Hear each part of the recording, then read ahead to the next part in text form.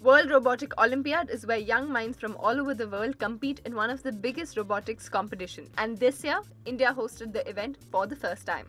Participating teams with age varying between 9 and 25 years need to create, design and build robotic models.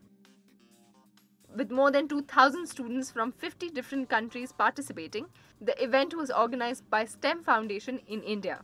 It was heartening to see India reiterating the importance of robotics. In fact, an Indian team called High Voltage won a silver in the regular junior high category.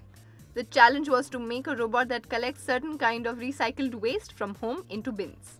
High Voltage was the only Indian team to reach the top 3. This was one of the 4 challenges that was organized by the WRO 2016. The first challenge was an engineering challenge for advanced participants. They had to build robots that could pick up bowling ball from the ball rack, see where the target is, and precisely aim to score by knocking down as many bowling pins as possible. The second challenge was to design and program 2 robots to compete against an opposing pair of robots by kicking an infrared ball into the opposing team's goal. Yes, in plain English, this is a robot soccer match. The third challenge was the brick set challenge that was independent of age group. They had to use Lego bricks to create robots that reduce, manage and recycle waste. The theme was called Wrap the Scrap.